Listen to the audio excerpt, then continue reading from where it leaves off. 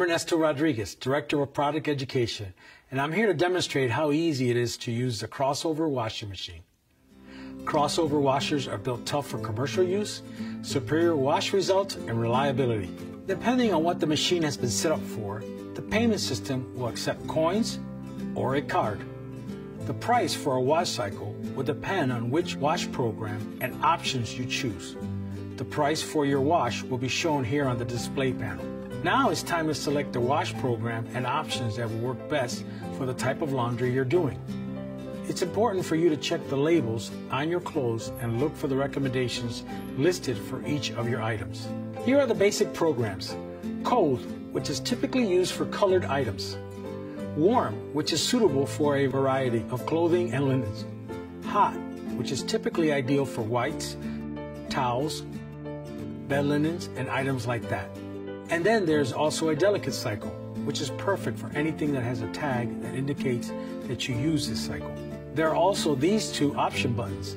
Heavy soil, which adds a pre-wash to the cold, warm, and hot wash programs. And extra rinse, which adds an additional rinse.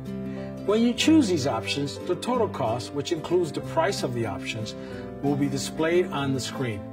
To deselect the options, simply press the buttons again. Now, please check the pockets of your laundry items to make sure they are empty. Things like lipstick, gum, candy, or pens and pencils can cause damage to your clothes and the machine.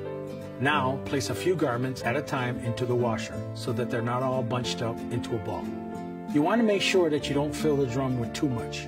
For best wash results, there should be some room at the top of the tub, like this. Be sure nothing is hanging out of the door. Once all of the laundry is placed in the machine, close the door all the way. The washer won't start if the door isn't closed completely. The crossover washer is a high-efficiency front-load washer.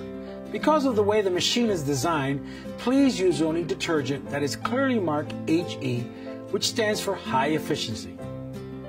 We also recommend that regardless how dirty the laundry is, you use no more than half a cup of HE detergent for a full wash load.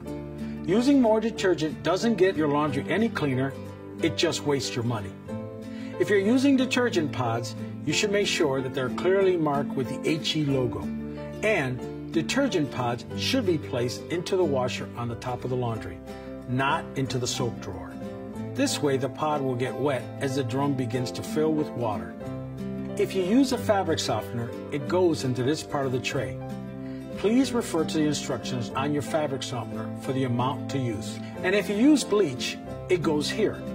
Do not fill past the max line, or you will risk over-bleaching or getting bleach stains on your clothes. Now, depending on which wash program and options you selected, the machine will display the cost of your wash cycle. Use whichever payment system applies.